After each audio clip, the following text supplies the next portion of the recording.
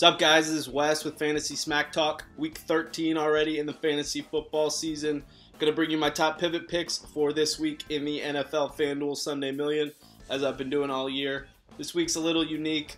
Don't have a ton of obvious chalk or, great, easily identifiable, low-owned options. So, bringing some guys that either have good value price-wise or still should be right around that 10% owned threshold. First up, going Carson Wentz is my quarterback. Carson Wentz priced $8,000 on FanDuel at Seattle. According to FanDuel's metrics, Seattle's defense is 8th best in the league.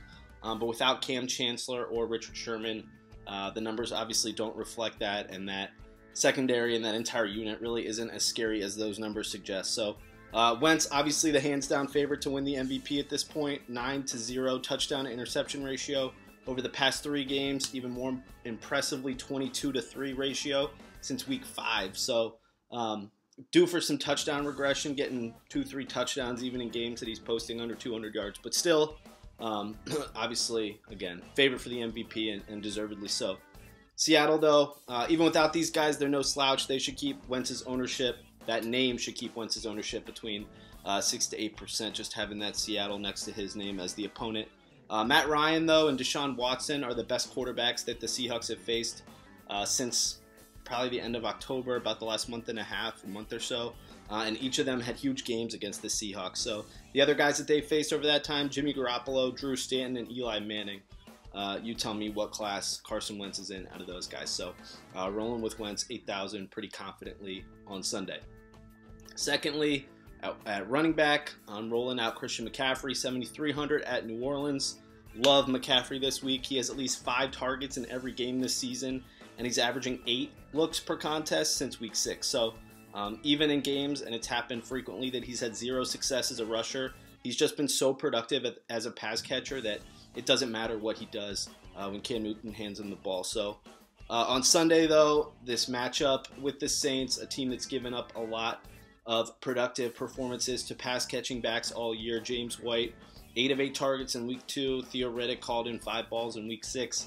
I think I identified Chris Thompson as a guy I liked against this team a few weeks ago. Obviously got hurt in that game, but should have had at least a reasonably productive game. So hopefully the same thing doesn't happen to McCaffrey. But against this team earlier in the year, week 3, he had one of his best games of his entire rookie campaign. Hauled in 9 of 11 targets for 101 yards receiving, and he had 16 FanDuel points. So this is a game with a 48.5 over-under, I think the week's second highest. McCaffrey will probably be around 10% owned, but this kind of revival of the Saints defense, and it deservedly so, they're one of the most improved defenses in the league. They're going to keep that number for McCaffrey probably around 8 or 9%, hopefully. Even at 10%, I like him. He'll be in all my lineups, 7,300 at New Orleans.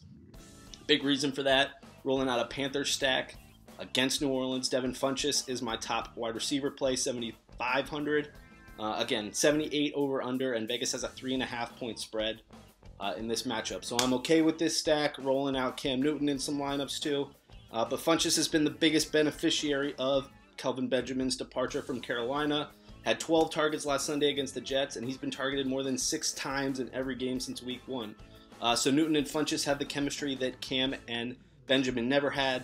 And Funchess just has incredible speed, runs like a gazelle, gives him the ability to turn any bubble screen, any short down pass into a score. So, again, Saints secondary, the most improved unit, probably of any position, any kind in the NFL all year. But without Marshawn Lattimore and Ken Crowley, it's just not the same. Possible these guys are going to be back on Sunday. I'm not betting on it. Anything less than 100%, these starting quarterbacks love Funchess' chances, especially probably with ownership levels around 8%, and he's got that questionable tag at this point in the week. Didn't practice on Wednesday, so always think that helps depress ownership, and I really like Funchess because of that in week 13. All right, finally, my top tight end target is Jimmy Graham. Jimmy Graham's 6,700 on FanDuel. Probably over 10% owned, but this is a good play regardless. Hear me out. Clear top 4 at this position. It's not close. Even with Evan Ingram, it's not close. Gronk, Ertz, Kelsey, and Graham are on another level. That alone should make him appealing, the fact that he's under 7,000 priced on FanDuel. But, Philly, Jimmy Graham, and Seattle's opponent, obviously, is one of the top defensive units in the league. Obviously, one of the top teams in the league, but they've really only faced a few legitimate tight ends all season. So, most importantly, the good tight ends that Philly has faced, Jordan Reed, Travis Kelce, exploded around 20 fantasy points for each of them. So, Jimmy Graham, he's a guy that scored 4 times in Seattle's past 3 games. Overall, he scored in 6 of Seattle's last 7. So, had a really ugly start to the season. Basically, Seattle's entire offensive unit did. Russell Wilson, probably the leading cause of that. But that seems like a long time ago. It seems like months ago, and it was months ago. So Jimmy Graham, you can roll him out confidently. I don't care what his ownership is. 6,700, he's a great play this week against Philly, and his ownership won't be high. So check that out. Thanks for checking this video out. Follow us on Twitter at Fantasy Advice. We'll get all your questions answered before lineup lock on Thursday night, Sunday, and Monday.